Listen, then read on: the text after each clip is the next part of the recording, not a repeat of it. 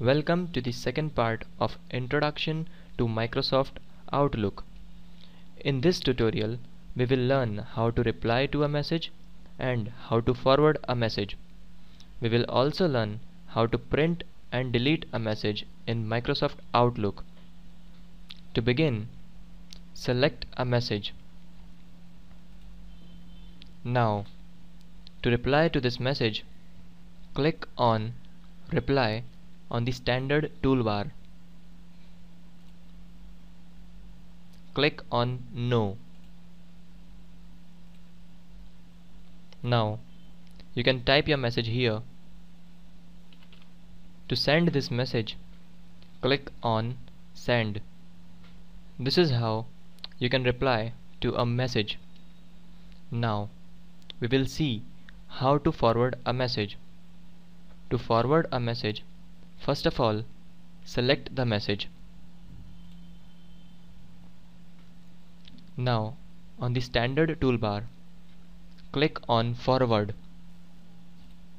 Write the email ID on which you want to forward this message. Click on Send.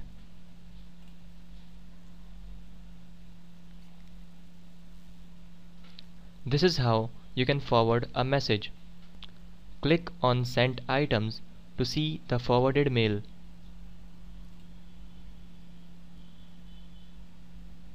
Now we will learn how to print a message. To print a message, select the message. Now from the Files menu, click on Print or press Ctrl P on keyboard. Click on Preview to see the preview of the message you want to print.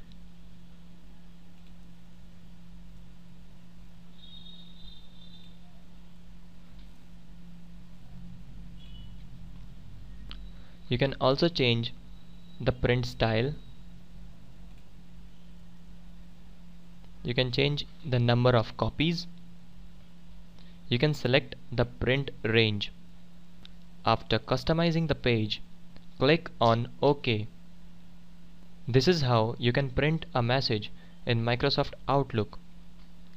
Now we will learn how to delete a message. To delete a message, select it. Now, in the standard toolbar, click on Delete. This will delete the message from your inbox. You can see the deleted items in the Deleted Items folder. You can also delete a message by selecting the message, right-click on it, select Delete.